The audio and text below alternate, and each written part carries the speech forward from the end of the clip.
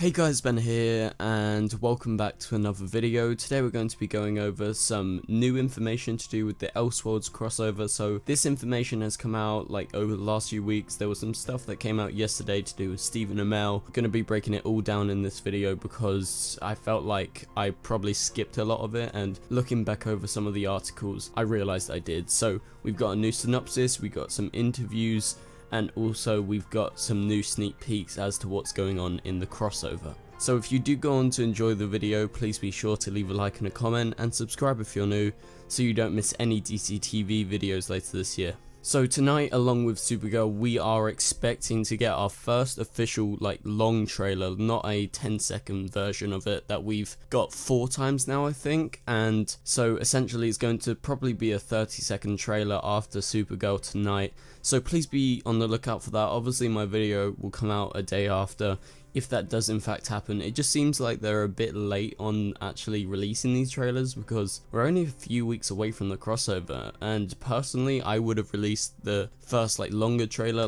last week. So I don't know, maybe it's just their publicity, maybe they just want to have a sort of short burst, a few weeks to do all the publicity for the crossover. Obviously we've had the photos, we've had various things, various interviews popping up here and there that we'll be talking about, but I'm talking about actual footage. I thought they would have done it by last week, but you know, it remains to be seen why they've done that, but that's just up to their publicity team. So let's break down this synopsis that was released just a few days ago from an Entertainment Weekly article. This is how it goes. The 3-night event begins with Arkham Asylum Dr. John Deegan rewriting reality, which results in Oliver and Barry swapping lives. In this new reality, Oliver Queen looks like Grant Gustin and Barry Allen looks like Amell. And the two heroes are the only ones who know they're in the wrong lives and have each other's powers. This not only explains what's going on in the recent promos, but also why the actors have swapped costumes. So that's really intriguing. That's probably our best piece of information we've got so far, because that sort of explains what's going on in this crossover. The fact that in this crossover we're going to be seeing John Deegan, this doctor at Arkham Asylum, who, if you didn't know, in the comics most likely is playing Dr. Destiny, so he's a character from the comics, and he's rewriting reality, as all the trailers have teased at. And now we get the official confirmation that he's physically going to be rewriting reality, so somehow he has the power to do that. Maybe it has something to do with Psycho Pirate, we know he's in the crossover. Also the Monitor has that power to do something along those lines.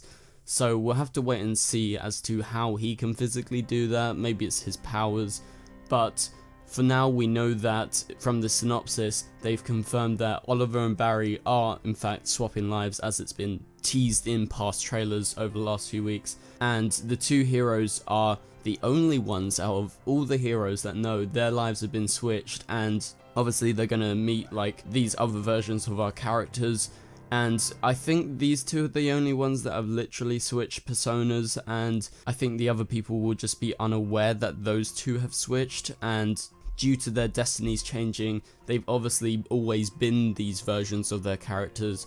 So they're only aware, and they're gonna have to get Supergirl's attention and everyone else's attention to try and help. Maybe Supergirl isn't affected because she's on another Earth, and maybe that's why they get Supergirl in the crossover, because they are able to go for her to help because she's on another Earth.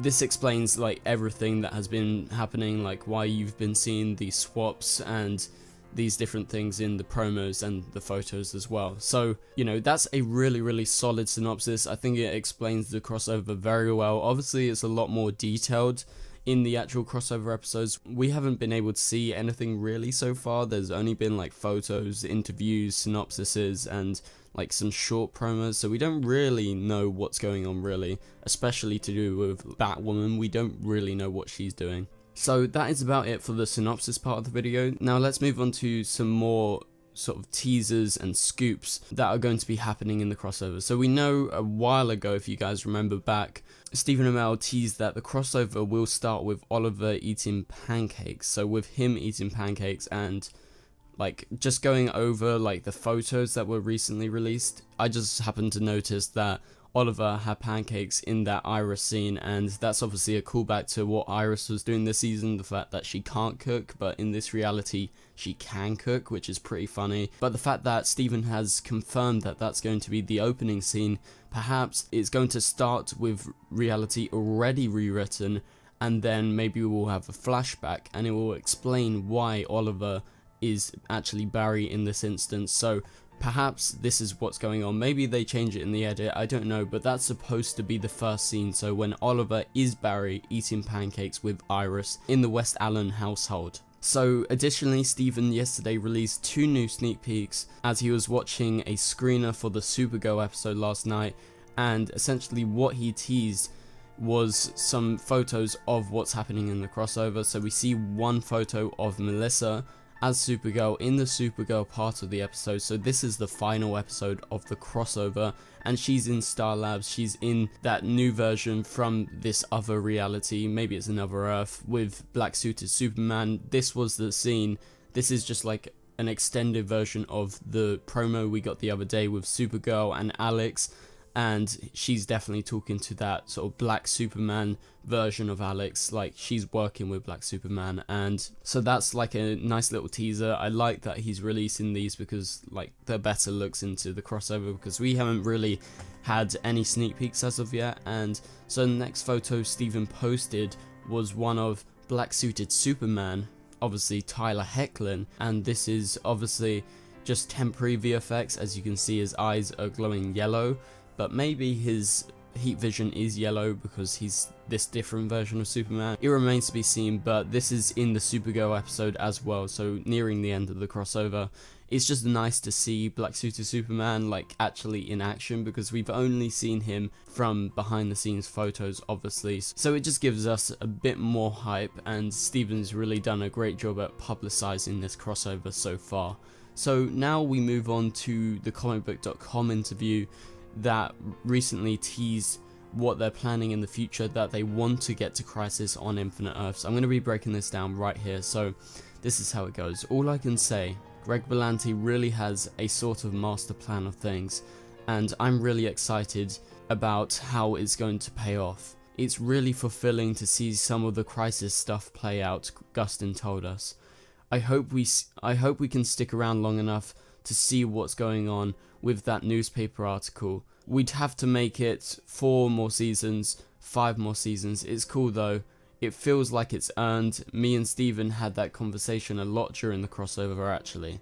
So this is Grant Gustin teasing the fact that they are essentially trying to lead towards that Crisis on Infinite Earths crossover. They are eventually going to pay it off, and the fact that they mentioned that Greg is actually sort of planning this out, and the fact that I think Mark Guggenheim recently said something along with they're trying to build up to Crisis on Infinite Earths, and with the Monitor in this crossover and Psycho Pirate, who are massive characters in Crisis on Infinite Earths in the comics if you haven't read it, they are definitely teasing and trying to build up to that part. But essentially what Grant Gustin is teasing is a bit of the Crisis on Infinite Earths, but also a bit of that crisis with him vanishing in the future from that newspaper article.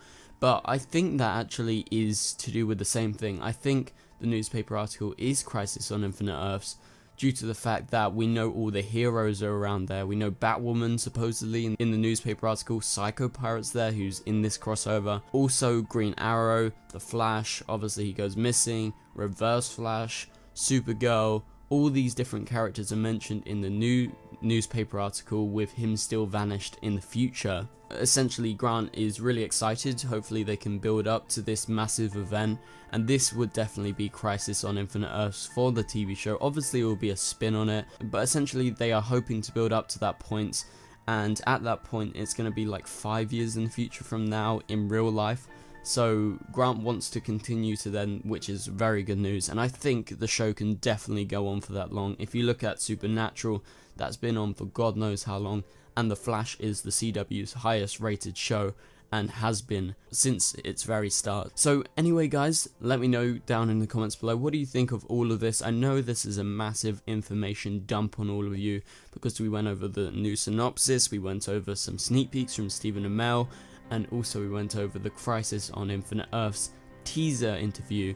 at the end of this video. So are you guys really excited? This all gets me really excited. Also, they released a new photo with Grant Gustin as the Green Arrow, just to put it in at the end of this video. So anyway guys, thank you guys so much for watching, and I'll see you guys later. Goodbye. It doesn't make us strong, it doesn't make us weak. Tongue tied to service like shy.